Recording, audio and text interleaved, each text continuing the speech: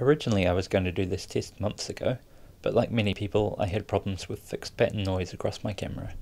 In any underexposed areas of the image you could see vertical lines of noise. My camera was exchanged, but unfortunately the replacement was even worse than the original. Hoping for the third time to be the charm, they replaced it again, and I'm happy to report no more fixed pattern noise. If I really underexpose and push the shadows right up, I can get a hint of it, but that's trying to get noise.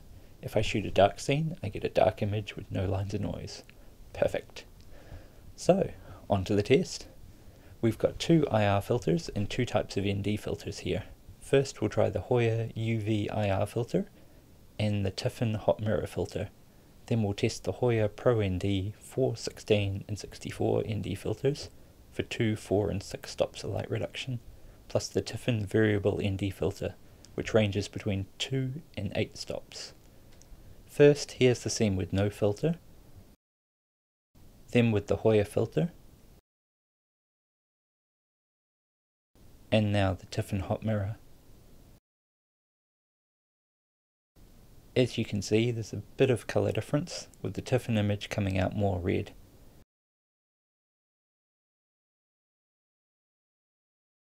When we look at the Hoya versus no filter, those are much closer.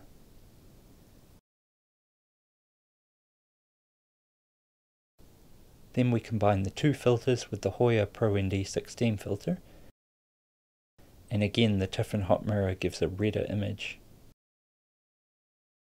With no UV IR filter and just the Hoya on its own, the green isn't quite as nice, but it's not bad either. The Tiffen again continues to be warmer.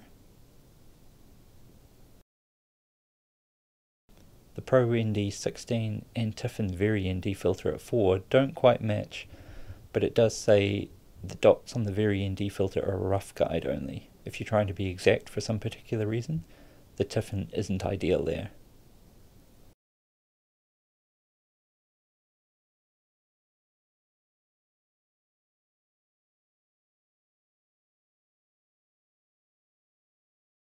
There's also a big colour shift between the last two stops of the Tiffen Vari ND filter. Here it is at its minimum setting.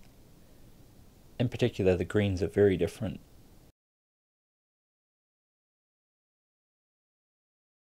Then here it is versus the Hoya Pro ND 64, both of which are shot at the exact same settings despite the Hoya being a 6-stop filter and the Tiffen being set to 8 stops.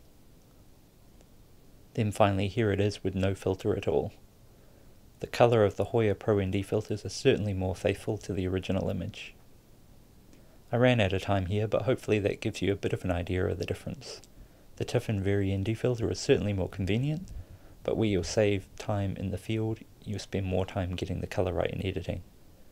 That might be better for some people and worse for others.